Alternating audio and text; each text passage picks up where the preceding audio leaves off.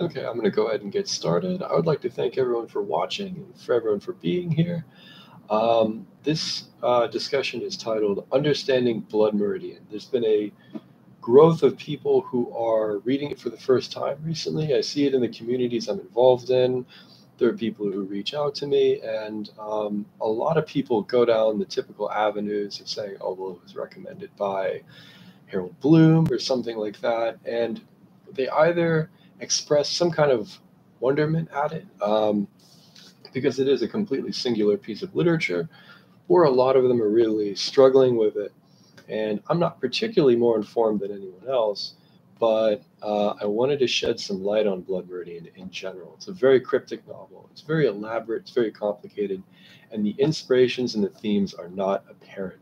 And all the content that I see on YouTube is not really satisfactory to understanding it. There's a great three-part documentary that's kind of, it's almost like a Ken Burns documentary describing the America at the time in the 1840s and 50s with Manifest Destiny and the Mexican American War. And it's fantastic. I'll edit it into the description. I think I forgot. Um, but what people really want to know, because they open the book and it's a lot of information at once and it doesn't seem to connect very fluidly. They want a way to approach it, and they want a way to gain insight into the actual book itself, which a lot of material doesn't offer.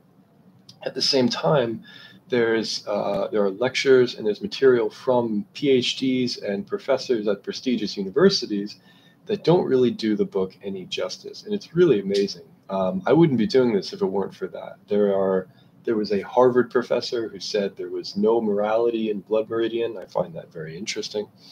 There are other professors who do talks, and they just don't really satisfy me personally. So, in general, the difference between this discussion and any other discussion is that I'm drawing from the work of someone named Dr. Michael Lynn Crews, who's currently a professor at Regent University in Virginia. In 2014, he wrote a paper summarizing everything that he found in what is called the Wittliff Collection at Texas State University. Cormac McCarthy donated all of his notes, correspondences, extra manuscripts to this collection at Texas State in the Alkek Library, and this is in San Marcos, Texas. And Crews essentially plumbed the depths in that material and looked for direct references to great works of literature or great authors with reference to Blood Meridian. I think he did it with Blood Meridian in particular because it is such an informed book. The list of actual authors, let me see how many are here, probably 40 authors or so. It's a very comprehensive book, and I don't think anyone's ready for there to be so many influences to one book. And so I'm going to go through three of them that I find are most pertinent to the book itself. These three are Lord Byron, the poet, Oswald Spengler, who is a historian and philosopher, and Herman Melville, who is the author of Moby Dick, a very famous book that you may have had to read in high school, hopefully not. We're actually going to start with Lord Byron because he kind of gives us a road into Blood Meridian that's almost a little bit organic. Oswald Spengler is mainly deriving his work from Nietzsche, from Goethe, and things like that. He's a bit more of an ideas person, but his work is extremely influential on the 20th century, primarily philosophers, and also just the way we conceive of the modern world and the modern era. He wrote about technology. He wrote about what we call the decline of the West, which is not as pessimistic as it sounds.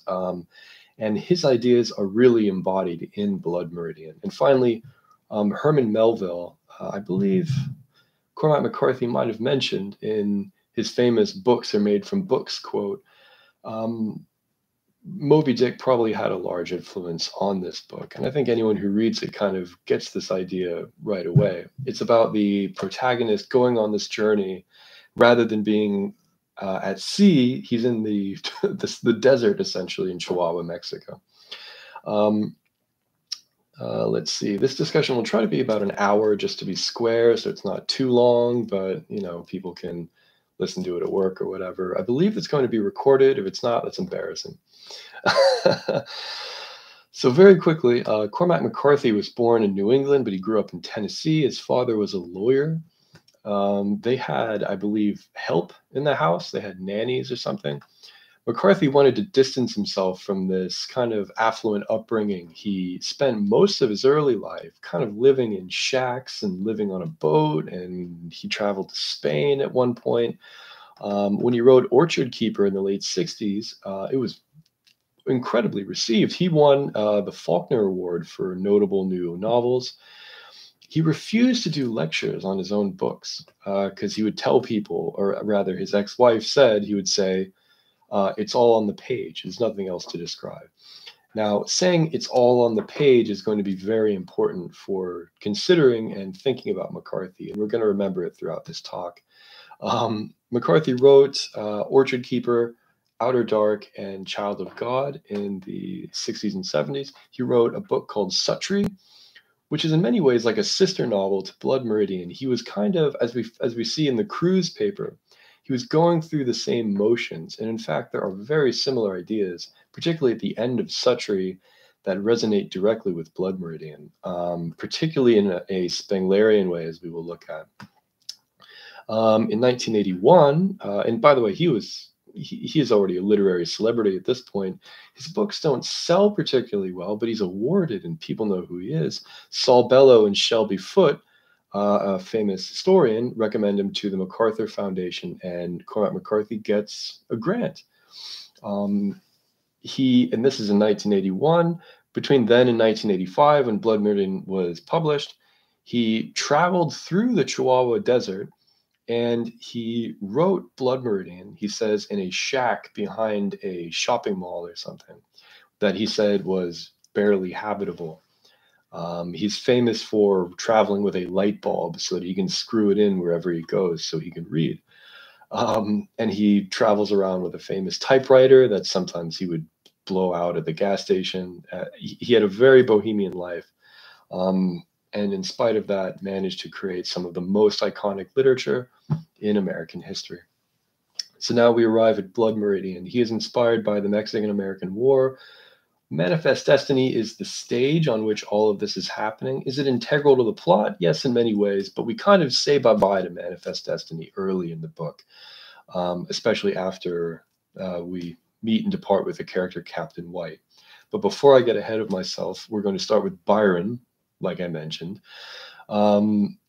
Crews finds a reference to Byron in a letter from Cormac McCarthy. I don't think it says to whom, from 1981. So this is the Blood Meridian era. Suttree has been published. He's moving on to a new work of literature. All he does here is mention Byron. That's really all we need, which Crews says is not surprising. Lord Byron is one of the most famous poets of all time, and McCarthy frequents classic literary avenues. So Crews quotes McCarthy as writing in a letter, quote, "I don't know if I agree about writers being the only dependable readers. I remember reading once the names of the writers Byron admired, none of whom anyone has heard of since." And we will be returning to this idea again. The idea that writers' names are lost is visited upon in the first page of Blood Meridian. All we need to know is that McCarthy knew who Byron was and derived inspiration from him. And I think the connection will be almost indisputable in the next few moments. McCarthy definitely knew who Byron was. He's a very famous writer. McCarthy worshipped classic writers. Byron is famous for having an anti-hero, maybe inventing the anti-hero. I'm not sure. That's kind of a Don Quixote thing and stuff. Let's see, blah, blah, blah. Byron traveled a lot, and he made a great impression on culture in his day. His poetry is authoritative, full-bodied, and existential, so very McCarthian, or rather, McCarthy is very Byronian. Among his most famous works is a poem called Stanzas to the Po. Byron was in Italy at this time, close to the end of his life, actually. He was in love with a married woman named Teresa Gamba Ghiselli. His infatuation was so intense that it would follow him to his grave. Ghiselli was brilliant, sociable, and in many ways a celebrity in Venice, I believe, where they hang out. They eloped in 1821, grew bored, and then Byron left for Greece, where he would die a few years later. Stanzas to the Poe was composed in 1819, I think when the affair was kind of blossoming. He confronts the river Po itself as a kind of counsel, and he felt affirmed in his romantic ambitions. In the 11th verse, he writes, "A stranger loves the lady of the land, born far beyond the mountains, but his blood is all meridian, as if never fanned by the black wind that chills the polar flood." A very interesting combination of words here. Byron was a man who was controlled by his extraordinary vision of the natural world, controlled by his passions, and a slave to beauty in every sense. And it is this obsession with what is beautiful that will feature centrally in Blood Meridian. But the beauty itself may be a fact of the human will and perhaps not a remark about the world itself. Now, the idea of blood being meridian, of course, the highest point, that doesn't just mean high blood pressure. That means in the most excited state and possibly in the completion of the human ideal. It's going to be an important thing to remember. As soon as you open up the book, you have 3 epigraphs, which we're going to briefly go over. The first one is from a man named Paul Valéry, who is a French statesman and writer. He wrote short stories and poems. His short stories were very interesting. The one in the epigraph here is from a story called On the Yalu. It's about a apparently European narrator who is in China along, I believe, the Yangtze River. And he's talking to his friend on the banks of the river, or rather on the beach at the mouth of the river. The friend, who is Chinese, says, "Oh, very soon the Japanese will come in here.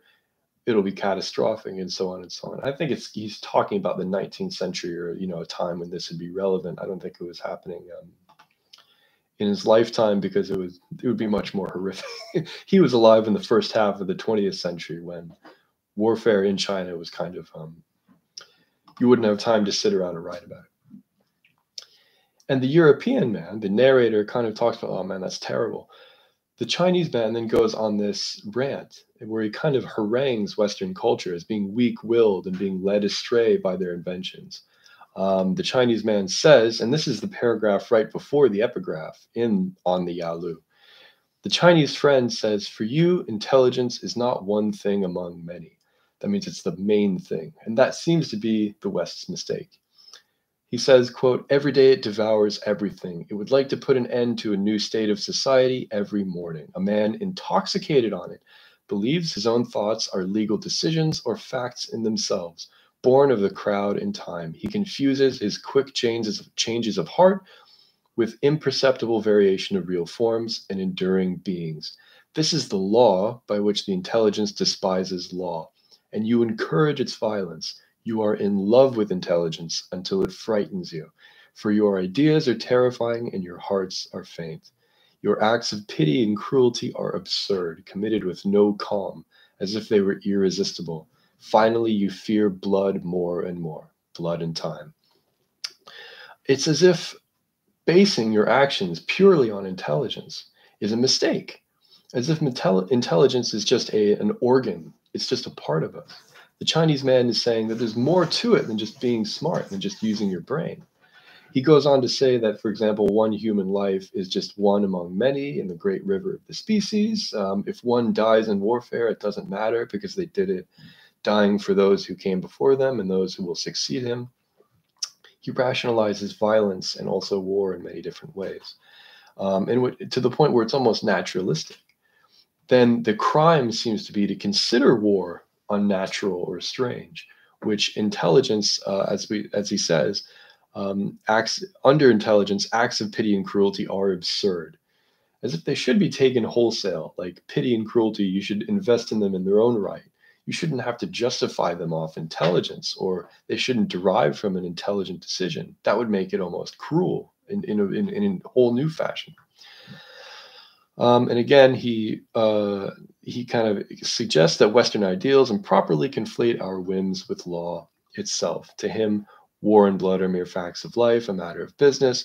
He continues to harangue the visitor, a European, for his fear of blood and his obsession with revolution and constant change, to the point where a change of heart, as he says, is just too catastrophic. You have to be acting in a larger picture, essentially.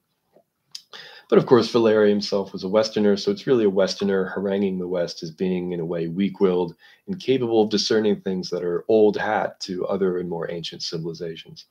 I think he chose China because it's considered the oldest continuous major civilization. I believe the oldest are the Aborigines in Australia, like 40,000 years, but whatever. China had walls longer, I guess. This would invite the reader to reconsider their squeamishness and be on alert for entities that might lead us astray by taking hold of our naivete. Again, an individual guided by intelligence can be manipulated in a blink of an eye. If you simply give them the correct input, they will act essentially on impulse, as we will see in the first chapter of Blood Meridian. The next quote in the epigraph comes from Jacob Boehme, I think, Boehme, I'll just call him. He lived from 1575 until 1624. He was a Lutheran theologian and a mystic. He wrote very prolifically, even though he was essentially working class. I think he was just a farmer who was possessed with this Christian ideation. He is very influential to Enlightenment era philosophers in Germany like Goethe and Hegel.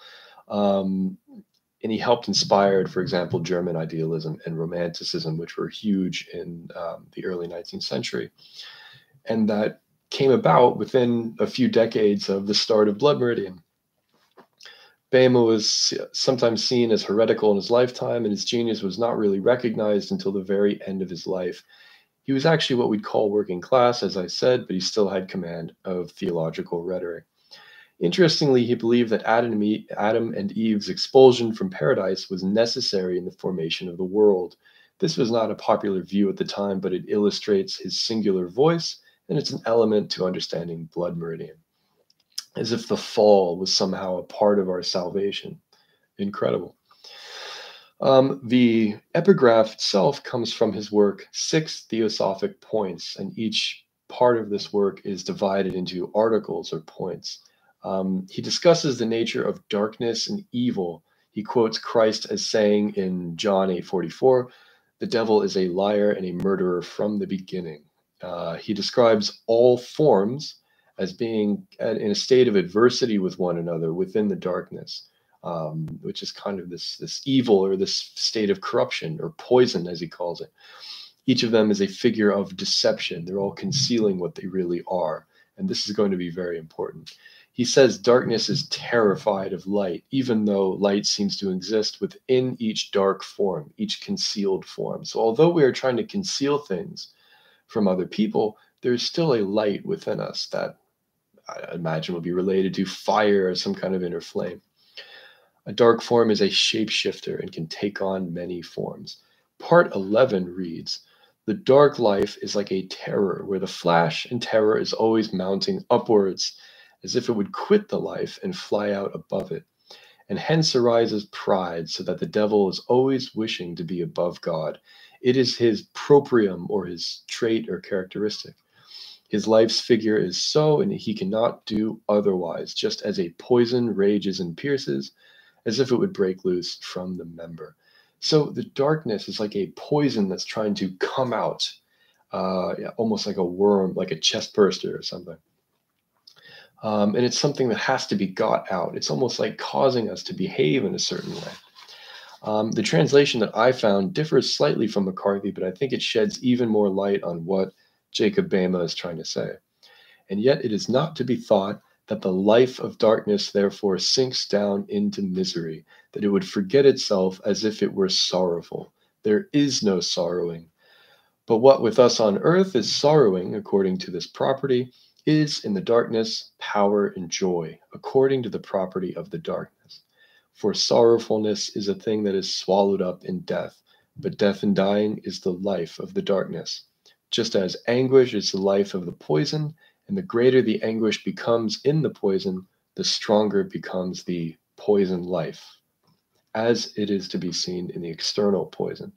So what he's saying that here on earth, we believe in good, and so these terrible things are considered horrible. But in darkness, in the state of sin or deception and falsehood, it's just daily life. There's going to be a scene in the first chapter in which we are in a state of sorrow. Something sad is happening, if you would. And yet no one has a sorrowful reaction to what happens, even though it is an atrocity. But we'll get there. The final epigraph is from, as McCarthy writes, the Yuma Daily Sun, which is a newspaper, I guess, in Arizona, published June 13th, 1982. This is very interesting. It says that they found a skull that was 300,000 years old. Tim D. White found it, a colleague at UC Berkeley. Shows evidence of having been scalped. This, I believe, refers to what is called the Bodo cranium, which is a fossil from an extinct hominid. It was found in 1976, and a member of the McCarthy forums named Glass, posting in 2015, said that the Bodo cranium is actually 600,000 years old, not 300,000 as reported in the newspaper. So it's doubling McCarthy's point that this act of ritualistic violence extends long before civilization ever came about by a dizzying margin. Now, we're going to essentially go into the first page. I would like to leave everything we've talked about there, because in Blood Meridian, it really is just they're throwing details at us. There's something new happening all the time, and you have to keep moving past these things that are full of meaning. So we'll just do the first page, or rather the first 3 paragraphs, depending on how your copy is printed. And we'll focus on this intensively, but I think one reason why it's so hard to get into this book is because to truly appreciate it, you'd have to stop every 50 words and really think about it. We're going to focus on the first page of chapter 1 and go through all the relevant information here. The first page reads, "See the child. He is pale and thin. He wears a thin and ragged linen shirt. He stokes the scullery fire. Outside lie dark, turned fields with rags of snow, and darker woods beyond that harbor yet a few last wolves. His folk are known for hewers of wood and drawers of water, but in truth his father has been a schoolmaster. He lies and drink, he quotes from poets whose names are now lost. The boy crouches by the fire and watches him. Night of your birth, 33. The Leonids they were called. God, how those stars did fall. I looked for blackness, holes in the heavens, the dipper stove. The mother, dead these 14 years, did incubate in her own bosom the creature who would carry her off. The father never speaks her name, the child does not know it. He has a sister in this world that he will not see again. He watches, pale and unwashed. He can neither read nor write, and in him broods already a taste for mindless violence. All history present in that visage, the child, the father of the man." There's, as they say, a lot to unpack here. The last line in these paragraphs, "the child, the father of the man," comes from a poem by Wordsworth called "My Heart Leaps Up," and it goes, "My heart leaps up when I behold a rainbow in the sky. So was it when my life began, so is it now I am a man. So be it when I shall grow old, or let me die. The child is the father of the man, and I wish my days to be bound each to each by natural piety." This is a poem about someone who cannot let go of their childlike wonder at the world. They would like to hold on to this childishness, or they'd rather die without it. The child is the father of the man. Essentially, the child creates what he will later become. And in fact, this childlike wonder dominates him. He can't see past it, and he would like his days to be bound each to each in natural piety. So piety to the natural world and to nothing else. This is someone who is beholden to nature, and they would like to channel nature through themselves, almost as kind of an immoral act. But we're going to see that there are natural and there are almost primordial ways of approaching nature that are perhaps antagonistic to what we consider civilization or culture or simply common decency. Now, in these first paragraphs, we have a child who lives in a very destitute fashion. His mother died during childbirth. This is very important. He never met his mother because he technically killed his mother by being born. His father used to be a schoolmaster, but this child cannot read. The father has not conferred knowledge onto this child. The child resents his father. He says the boy crouches by the fire and watches him like some kind of feral dog. The professor, or the schoolmaster, the father, seems to talk about the night of his birth, which was 1833 during a Leonid shower in November of that year. Just all of these, you can just see all these meteors filling the sky and falling down towards the horizon. And the image of this massive river of stars falling down upon the black horizon will be revisited multiple times in this book. In fact, it will end the book as well. And so this idea that all stars will reach their arc and then they will fall back down towards the horizon whence they came, from obscurity and into obscurity. And yet there will be some, or rather one character who will not suffer the same fate. So he is apparently among the Leonids, or he was descended from the Leonids. And then these last lines, he can neither read nor write, and in him broods already a taste for mindless violence. So this is mindless violence for no particular reason. He can neither read nor write, and so the meaning of the natural world is hidden from him. He doesn't have insight or curiosity in it.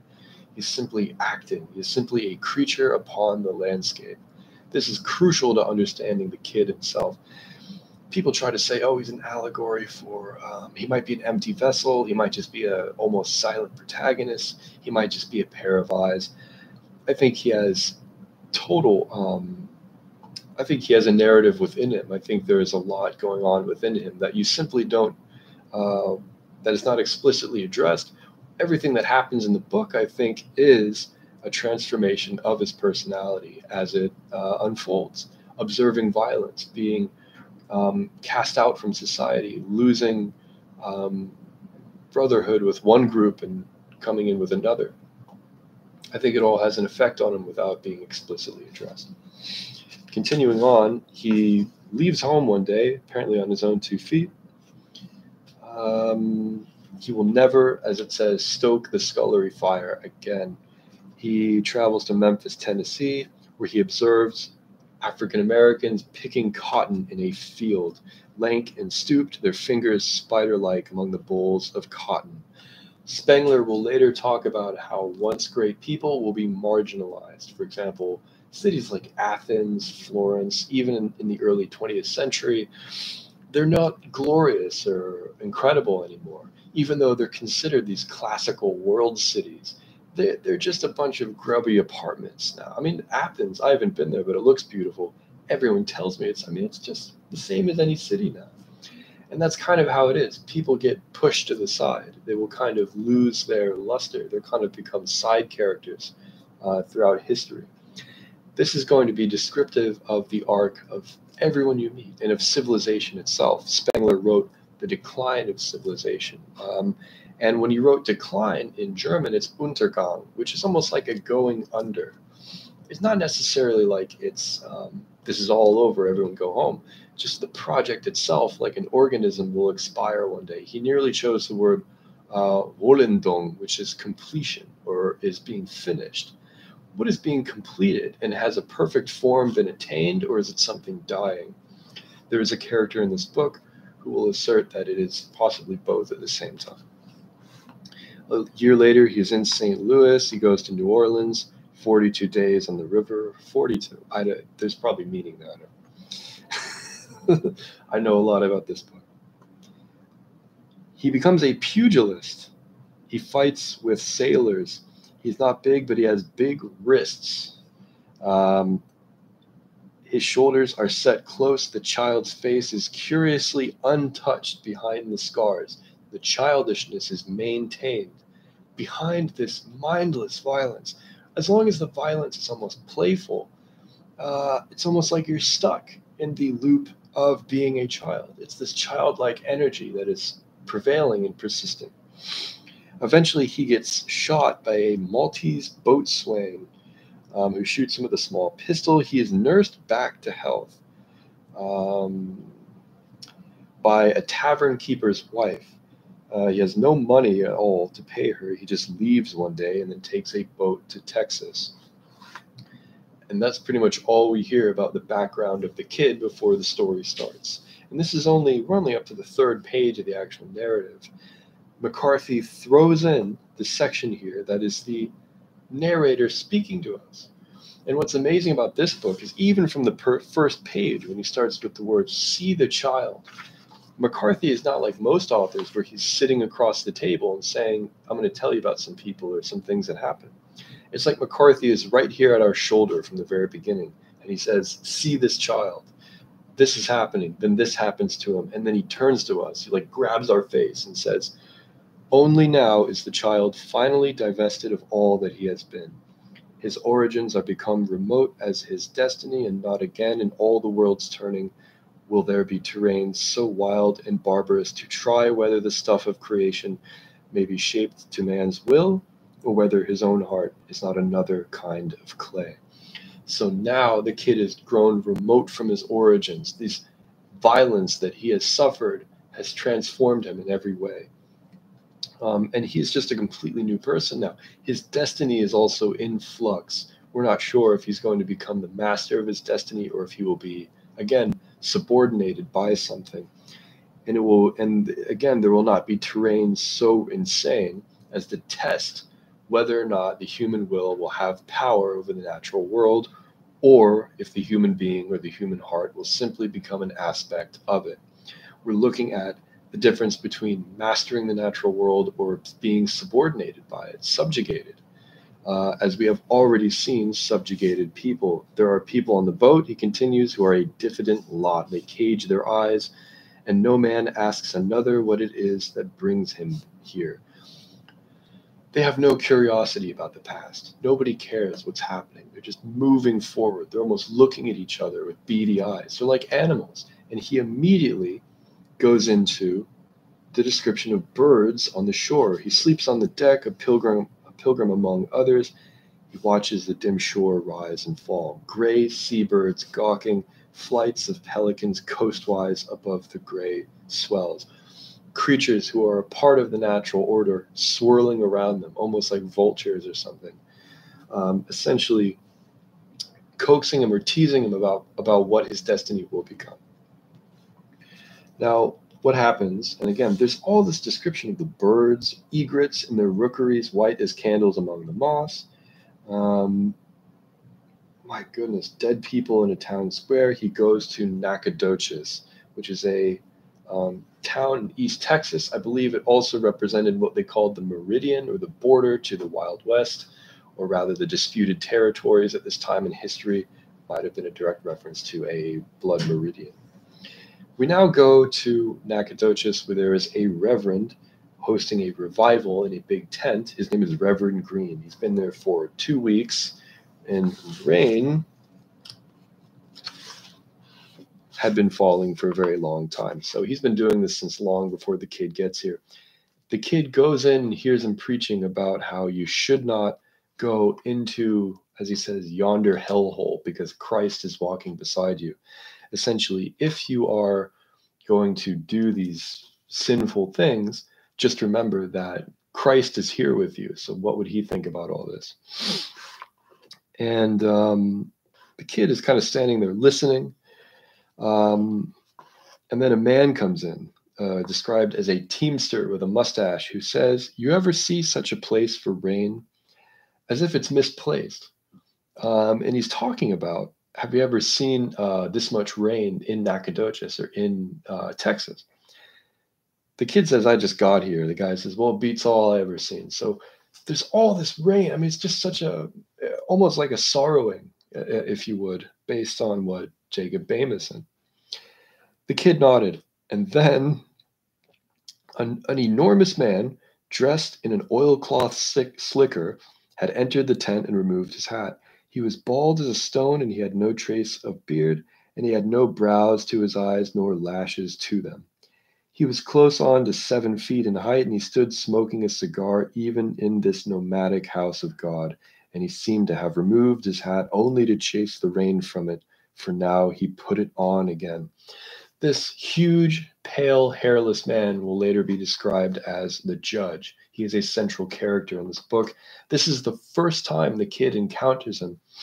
Tobin, I believe, a later character, will describe how everyone in the group of scalpers has seen the judge at some point. And the kid, obviously, this is his moment. The judge walks to the front of the congregation and almost naturally gets everyone's attention. He then announces that the reverend behind him has been accused of having congress with a child and with a goat. The reverend is flipping through the Bible saying, no, that can't be true. He's trying to get attention back to himself. But the judge is just issuing these accusations. People just get incredibly angry, pull out their guns, and just descend on the reverend. And as things are really heating up, the teamster pulls out a knife, cuts a hole in the tent, and he and the kid escape together. Almost like it's such a almost explicit illustration. Just here's the arena that we're in, this tent guided by Christianity. And this guy comes in and says, no, this guy is a pedophile and he's a fraud. And then the two people, the kid and his friend, they cut a hole in the side of the tent. They literally pierce the veil and get out of there. Behind them, there are gunshots. The reverend is assumed to be killed, and the tent collapses essentially on top of everyone or behind everyone fleeing. And then they all meet at a bar, and the judge is buying everyone drinks. This is the first time he's referred to as the judge. And people are like, how do you know Reverend Green? The judge says, I have never met him in my life, and I've never heard of him. Everyone hesitates quickly, or briefly rather, and they just kind of look at each other in what he calls a strange silence. And the men, he says, look like mud effigies. Finally, someone began to laugh, then another. Soon they were all laughing together. Someone bought the judge a drink. They hesitate because they think about how, like, well, we just killed that guy. And it was completely false. So what do we do on this day that's raining like no other, which almost is an indication that it's a sorrowful day? Now that they are implicated, now that they have been manipulated into this, what do? They laugh at what they've done. It's almost like the judge has forced them into this impasse, and they choose to take the road in which they're making light of this reverend's death, this innocent man's death. And again, like what Jacob Bama quoted in John, the devil is a liar and a murderer off the bat. And that's the first impression we get of the judge. It's literally 2 paragraphs. It's just, here's what he looks like and here's what he does. He manipulates a crowd of credulous people into murdering a reverend. Again, the dangers of prioritizing intelligence and prioritizing your ideas and your own precepts, like Paul Valéry mentioned in the epigraph. Acts of pity and cruelty are absurd because they're misplaced, because it was a lie. And also, let's say this guy did do all of this. The fact that they just jumped on top of him right away shows how stupid intelligence can be. And let's say, okay, it had been raining for 16 days when he met Toadvine. So the kid has stayed in Nacogdoches. He gets into an altercation with a man where he kicks him in the face because he doesn't want to move out of the way.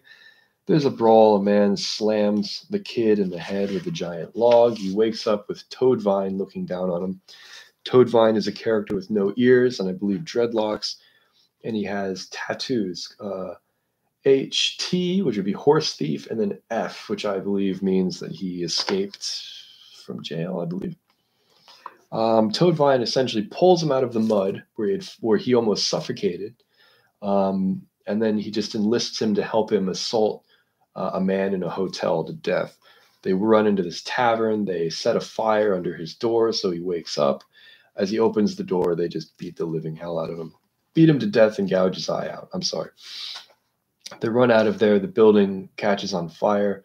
They scramble, essentially. The kid gets his mule back. And as he's going by the tavern again, there are people standing around with what McCarthy calls empty buckets. They can't put it out. They have no way to stop this trend, this raising of this establishment. And as he's leaving town, he sees the judge smiling at him. Very, very telling. And he continued on west. this is one hell of an opening chapter. And we go from the heart of Tennessee that is slowly being corrupted by this, this winter, strand rags of snow, haunted by a few last wolves, to all through America, and then to Nacogdoches, where there's this confounding event. Very dense, and I don't blame people for simply being dizzy at this point. Moving on. Oh man, I should have scrolled all past this.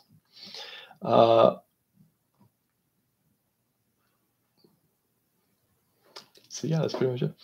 Now, that's the end of the first chapter. So at this point, if you don't want any more of the book to be spoiled, you can go ahead and turn this off. But if you've already read Blood Meridian and you just want more insight into it, this is where we're going to start it. We've got about 20 more minutes technically on the hour. I might go a little bit over. What I'd like to do is get as much of the discussion in as possible. We're going to move on to Oswald Spengler. Now, before we even do that, we have to talk about Goethe and we have to talk about Faust. The judge says at one point in the book, and by the way, everyone, if you haven't read it, turn it off now because I'm just going to spoil the hell out of the book. Michael Crews talks about Oswald Spengler based on a quote from Cormac McCarthy from Blood Meridian. I'm getting lost here. Which I think I've got it right here. In fact, I need to look at my stupid notes. Yes. During the chapter where Tobin recounts encountering the judge in the desert when they're being chased by the Comanches, and then the judge creates gunpowder. Tobin says that when they are in the Malpais there, the judge gets up and gives a sermon, which he can't really recount word by word. But within this sermon, he recounts, beyond the Malpais was a volcanic peak, and in the sunrise there was many colors, and there was dark little birds crossing down the wind, and the wind was flapping the judge's old Benjamin about on him.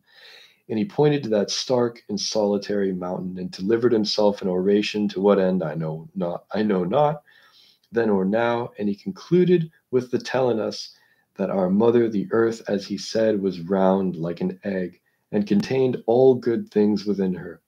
Then he turned and led the horse he had been riding across that terrain of black and glassy slag, treacherous to man and beast alike, and us behind him like the disciples of a new faith.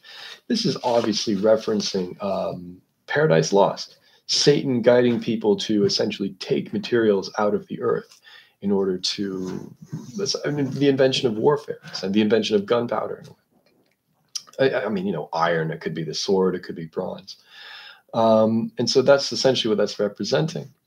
Oswald Spengler directly describes the earth as being like an egg. It's precious, but eventually it's going to be broken in a way. And it's whether or not we're going to honor the preciousness or simply break it open and access what is valuable inside of it. And I mean, that's what we see here. The judge is described as being egg-like. I believe in the final chapter, he takes his hat off and he looks like, I believe it's called an iridescent or a phosphorescent egg. Again, the phosphorescence would be in reference to making gunpowder. And so this is also going to be in reference, so hard to get it all straight, to the concept of the will to power, which is crucial in Blood Meridian, as we will find out. McCarthy was he read Spengler very closely. I believe he has said in interviews, he's referenced Spengler as being an influence. The will to power originally actually comes from Schopenhauer, who coined the idea of the will to live to describe biological motivations.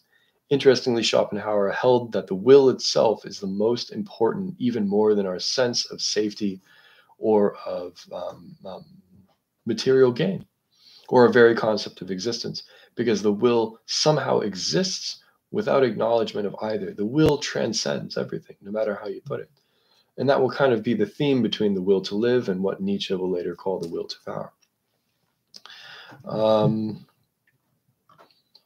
And Nietzsche originally read Schopenhauer, I believe in the 1860s, if my Wikipedia memory is good.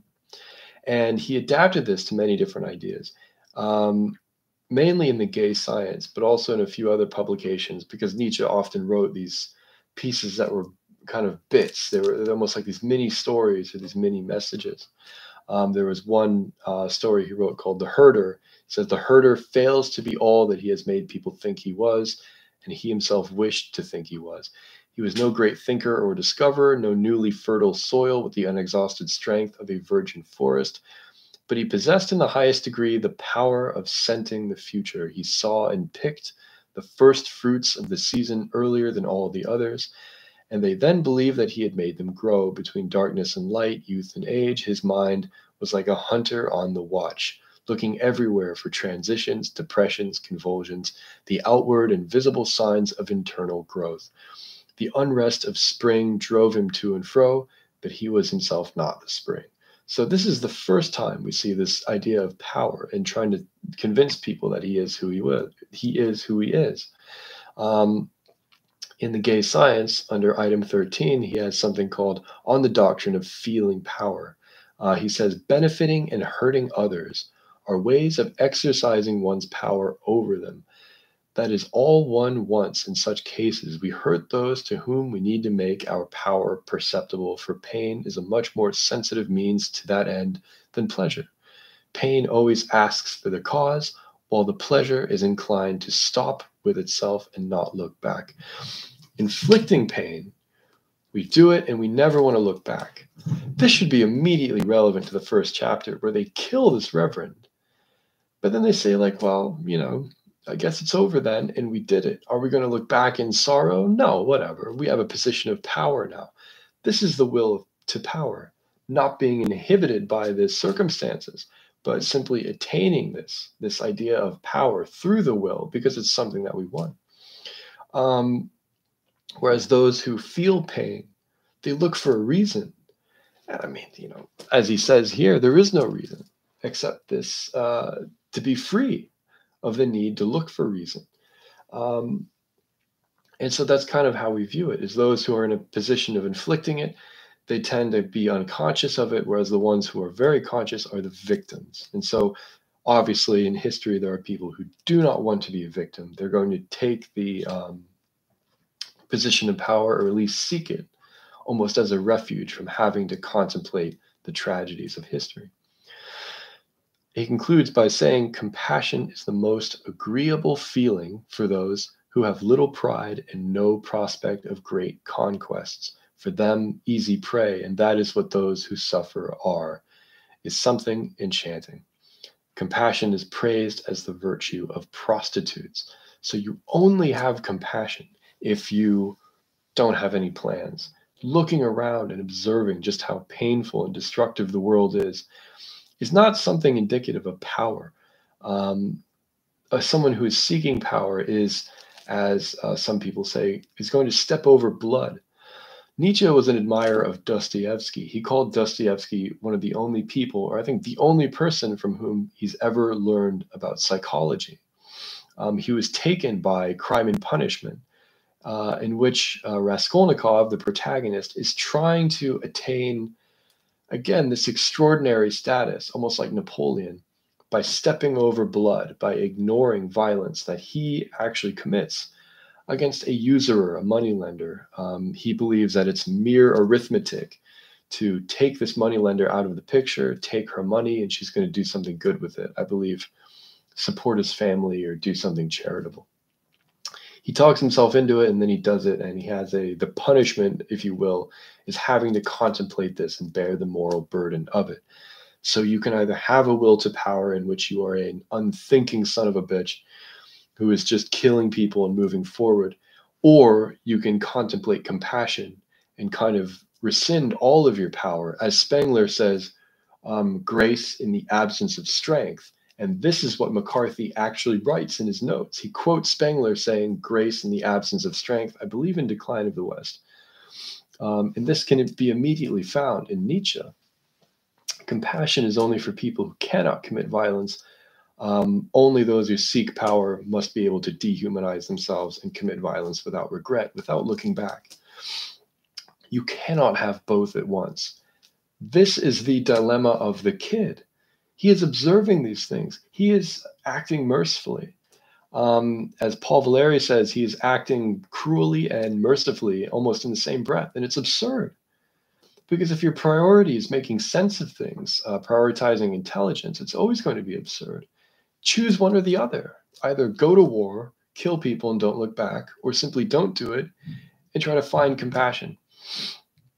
And it is by rescinding the will to power that the kid, if you will, fades into the darkness at the end, as opposed to the judge who is always looking to will himself to power. He has no compassion. He kills children. He scalps people, He's breaking open everyone's egg and taking what they have inside of it. Compassion is praised as the virtue of prostitutes. Almost telling for the final chapter of Blood Meridian, or the final few paragraphs, in fact. The concept of will to power, Villa zur Macht, I believe, comes from Thus Spoke Zarathustra.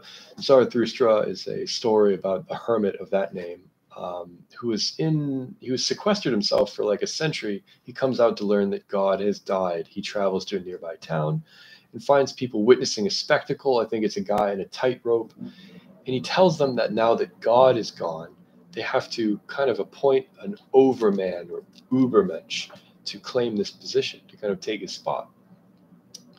They scorn him for his views. He states that people must be willing to die in order to allow this Ubermensch to succeed. Eventually, there's an accident. The man on the tightrope falls to his death. Everyone runs away screaming. Only the hermit has any concern for this dead guy. Takes his body and hides it in a tree in the woods and vows to never mix with crowds again. I mean, just reading it out loud, it sounds like the first chapter of Blood Meridian in many ways. This reverend is killed by this crowd. It's as if the crowd turned on him. But instead, I mean, they literally killed him. They turned on his humanity.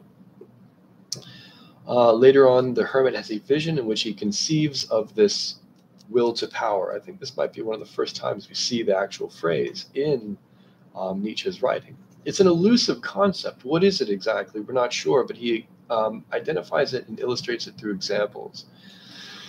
Nietzsche writes, "The ignorant, to be sure, the people, they are like a river on which a boat floateth along, and in the boat sit the estimates of value, solemn and disguised." It's almost like ignorant people. They have these strange and amorphous ideas of solemnity and compassion, or estimates of value that they can't really describe. The river reminds me of Byron. There's always with a river, and especially the Leonids falling down, lots of things moving forward with the flow of history. And thus spoke Zarathustra. Rather than trying to fit the will into a mechanistic scheme of biological motivations, he simply asserts that the will to power transcends all other motivations, even the will to survive. The qualifying characteristic of the will to power, because it seems like a vague idea even as I describe it, what gives it distinction is the idea that human beings who are rational and intelligent will risk our lives and do stupid things in order to attain something, usually a position of power or to get into political office or something. In this case, in Blood Meridian, there's people going out into the desert, braving armies and braving these hostile locals in order to make a buck, scraping the skin off the top of people's skulls. I mean, it's not rational, but people do it. They do it because they have intelligence and they can glimpse a horizon beyond just the fear and pain. It transcends everything, and will even transcends intelligence. And this is a very difficult place to be in Blood Meridian. The kid would like to make sense of these things. He would like to rationalize what is happening. The will is completely separate from intelligence. And like the character in the Paul Valéry story says, the Chinese man on the banks of the Yalu, intelligence is just one part of many. The will transcends all of this. What do you want?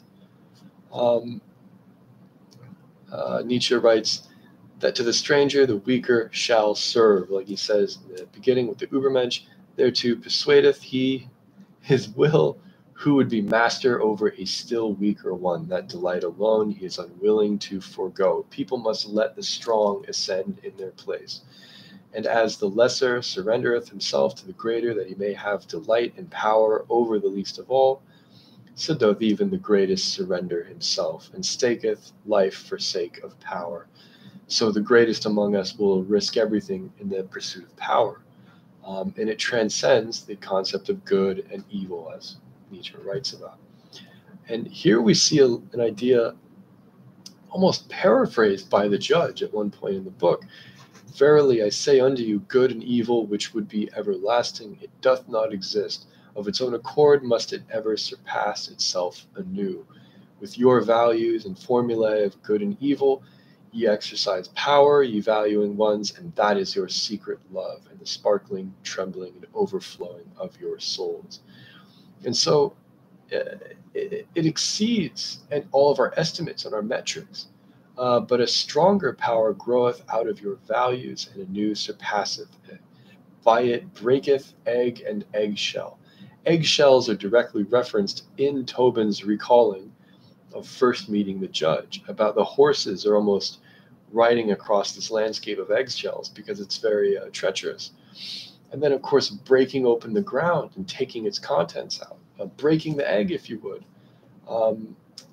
You have to make an omelet one way or another. And again, the judge is described as being round and pale, and, he himself is an egg. It's almost like an egg that eludes breaking, if you would. And he who hath to be a creator in good and evil, verily he hath first to be a destroyer and break values in pieces. So as we see in the first chapter, and as the judge harangues us over and over again, values are worth nothing. He almost seems to understand the character in Paul Valeri's story, where this is all absurd. There's no such thing as values. You have to have a will, and you have to have an intention one way or another. And now we can finally move on to Spengler. We're almost at the end here, but I'll just keep going. Oswald Spengler, he lived from 1880 to 1936. He was a German philosopher and a scholar. He wrote The Decline of the West in 1922, which is very popular. He would not live to see the cataclysmic Second World War, and despite initially voting for Hitler, he soon turned around and was ostracized for his opposition to the status quo. Spengler opposed anti-Semitism. He is still known for his general criticism of liberalism among Islamist circles. He mainly criticized liberalism. And his main book, In Decline of the West, Spengler casts a society as a cultural organism that can live and die in intervals, and asserts that the Western project is coming to an end. Rather than taking an overtly pessimistic view, however, he acquires Goethe's concept of becoming and changing. The German word, again, in the title is Untergang, or going under, but he wanted us to use the word Vollendung, which is almost more like a fulfillment or a completion. This probably concerns the judge's ideas directly, the idea that the sunset or twilight of mankind is somehow also the completion of his project. It's essentially an organism arising out of the ashes of the previous one, in a very sci-fi kind of way. You've probably seen some creature, anyway. But completion is a complicated reality and not necessarily straightforward. The completion could be a realizing of a warfaring creature or a concession to our nature in a more abstract sense. I don't think there's a straightforward solution to this obscure detail. I believe the book simply illustrates that the triumph of the will over all other conventions, with violence merely serving as a means to an end, is kind of what the judge is saying. I mean, the will is ultimately the feather in our hat, if you will. Everything else is just happenstance, and we will be dragged down essentially into the mud if we neglect our greatest strength, which is the willpower. And everything will fall apart. Civilization, we won't believe in that crap anymore. Our values, our morals, it'll all fall to the wayside. In order for this over idea, or this over concept, to take its place, the idea of the will. Spengler discusses Goethe and Nietzsche almost back to back in the beginning of Decline in the West. He describes a classical civilization as a situation of breaks from destiny, successive tangential abstractions from what had come before, the advancements from classical to new, like from Athens to Paris, Aristotle to Kant, Alexander to Napoleon. He doesn't find these to be linear or organic advancements. He thinks that the classical world is completely different from the world today, and we don't inherit that classical tradition. He believes the connection is totally aesthetic and superficial. He suggests that it is more productive to identify how alien the classical world really is to us, as if we share anything with people who lived 2,000 or 2,500 years ago. But Spengler actually frames Nietzsche as being lost in his idealization of the classical world and accuses him of speaking to a philological mirror. And rather than just buying into the ancient, medieval, modern theory of history, Spengler believes history occurs more organically as a sequence in which successive iterations do not necessarily resemble past examples or even the immediate antecedent, exactly like a transforming organism. Of course, at this point in history, Darwinism and the new theory of evolution is just kind of coming into our general conception of nature. So when we see the word evening or sunset or twilight in the subtitle, The Evening Redness in the West, what we are actually observing is, at the moment that it is uttered, the product of this historical sequence. When you say, right now it is the evening, right now it is the sunset of history, yes, you're looking at a going under or a completion of a historical arc. But there will be another one. And what is that one? In the context of Blood Meridian, we are observing a new iteration of history derived not from an original point, because again, we are remote from our origins, but from what has developed in the interim. We must acknowledge what has happened in our actual history, which is not pretty. This gives new meaning to characters being remote from their origins. As I said, it casts light on the kids' abandonment of the poets whose names are now lost. We are breaking from tradition. It's something completely new now that is born out of what has come before, but in a way that is not immediately pertinent to these classical or these original elements. Moving west, the human race must become something new, but maybe we are not willing to admit what it is that we must become. The judge's destruction of artifacts may also serve to drive a wedge between the truth of history and our fallacious inclination to depict history as one long linear narrative. The thread of history, according to Spengler, is frayed and tangential. Ossification of worldviews may act against our interests. This may be something that the judge is aware of. He may think that there is no history, there is no civilization, and you need to purge this idea from people's minds. I believe, as he says, this idea that there was someone there before, that we come from them, or that it's relevant to us at all is almost ridiculous. Finding the heel of a boot from a Portuguese or Spanish conquistador in the desert, or finding pottery, he notes it in his pad and then destroys it in front of everyone, and they wonder why. We consider the past to be precious. We consider it sacred, but he doesn't believe in any such thing. The idea of something being sacred may be a betrayal, or it may be completely misleading for us. Spengler distinguishes also between cultural and zoological determinisms in history, while the West, or the concept of the West, which is a cultural construct, may come to an end. This is trivial in the grand scheme of things. In light of Spengler's book, Man and Technics, however, which does have quite a pessimistic outlook, he warns that whereas culture was previously our focus, soon its moment's slow expiration will give way to the often overlooked technical world, which can effortlessly replace our sacred concerns with the absolutely mundane. He says that the triumph of the machines will just make things more boring, and this is a violent act. It's terrible, and of course it will sideline humanity. But what he truly fears is the sacrifice of the soul in exchange for a purely technical life. In Man and Technics, he writes, "For in reality, technics is immemorially old, and moreover, it is not something historically specific, but something immensely general. It extends far beyond mankind, back into the life of the animals, indeed of all animals. It is distinctive of the animal, in contrast to the plant-wise type of living that is capable of moving freely in space and possesses same measure, great or small, of self-will and independence of nature as a whole. And that, in possessing these, it is obliged to maintain itself against nature and to give its own being some sort of significance, some sort of a content, and some sort of superiority. If then we would attach a significance to technics, we must start from the soul and that alone. So again, technics, or this idea of invention or having a method in this world, is ancient. It's a part of our organic being. But we must maintain ourselves against nature, as he says, and we need to give our own being a kind of significance or something there, something to fill the void, if you would, a sense of superiority. And with regard to decline in the West, Spengler is consistent in distinguishing the cultural arc of history from the purely biological, asserting that technique is a hallmark of all life, and it'll be here before and after whatever civilizationary project, whether it's the, for example, I mean, what is it? The Persians have come and gone.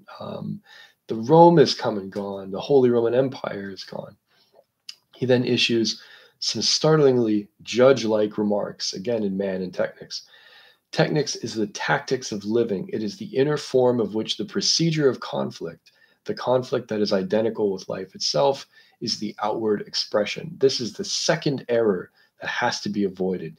Technics is not to be understood in terms of the implement. What matters is not how one fashions things, but what one does with them. Not the weapon, but the battle. Modern warfare, in which the decisive element is tactics, that is, the technique of running the war, the techniques of inventing, producing, and handling the weapons being only terms in the process as a whole, points to a general truth. So it has nothing to do with the invention, with the science, as Jacques Ellul also draws a difference between the science and the technique, as he says. But it's how we use it. It's the way that we do things. And that seems to be what the judge is doing, is coming into this fact of being someone who does things, who takes control of things. And it's almost a failure of the will to say we need to stop because this is going against our morals. The morals themselves are a kind of technique. And so it's about finding a technique that transcends the other ones. That would be slightly more human. But again, is this something that we want? Are we going to continue to allow technique and intelligence to just run rampant? Is this a nature that we want to identify with?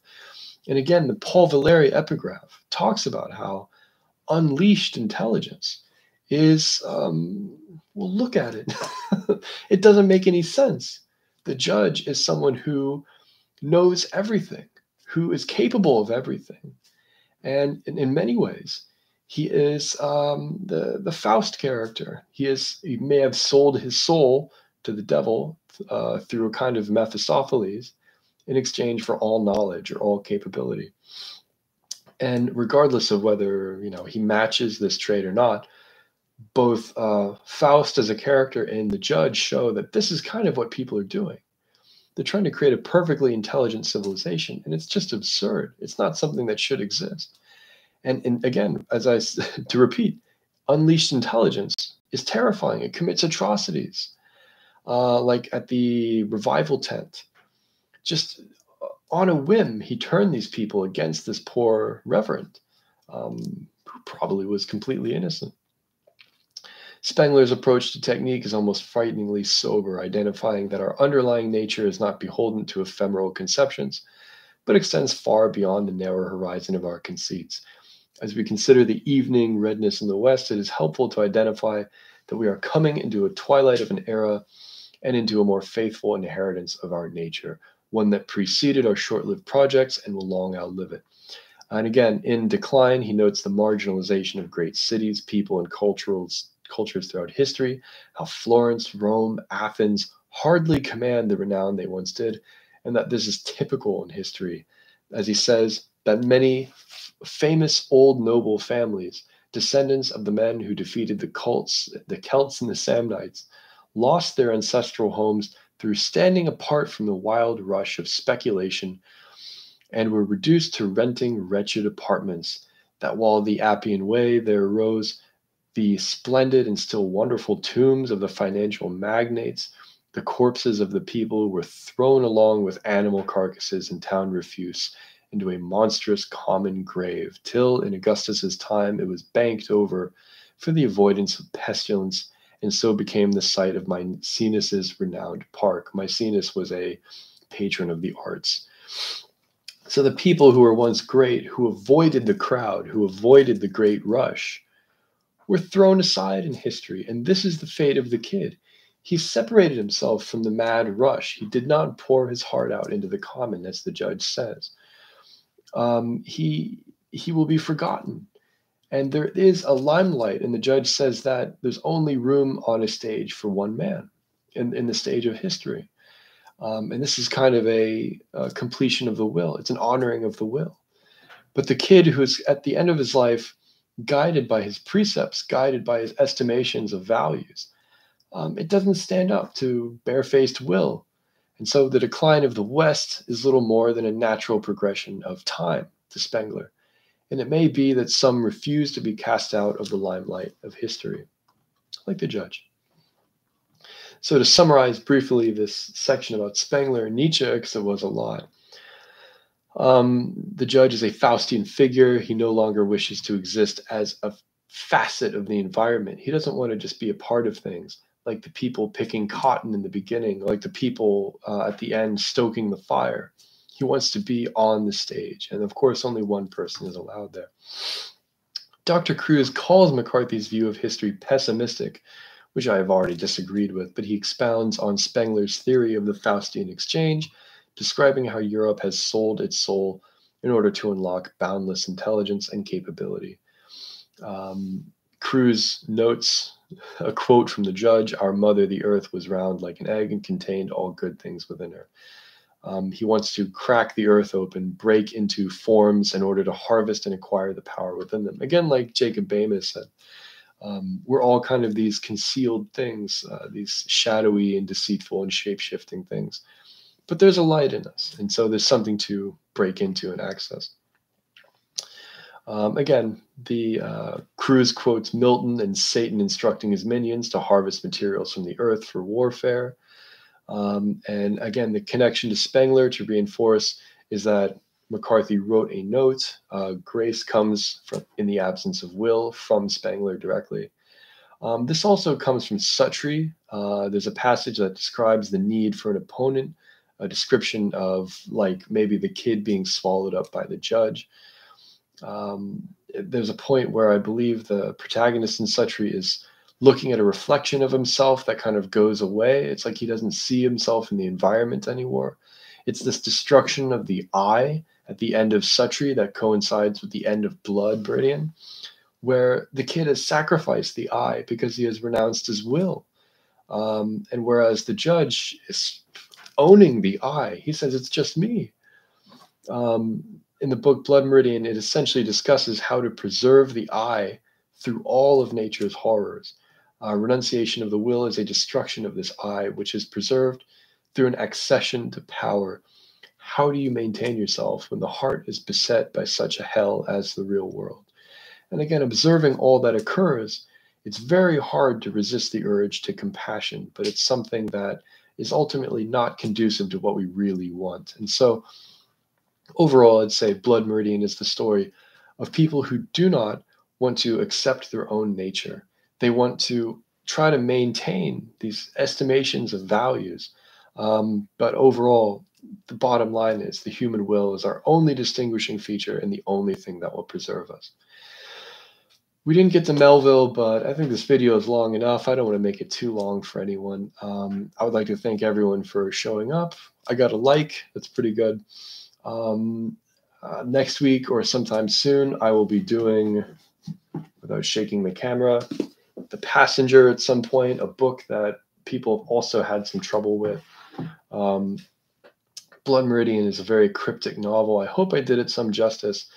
I might do a video adding the Melville section, but I think it's There are a lot of places you can look for a great description of that. I wanted to prioritize Byron and Oswald Spengler in particular, and I think we did a lot of work there.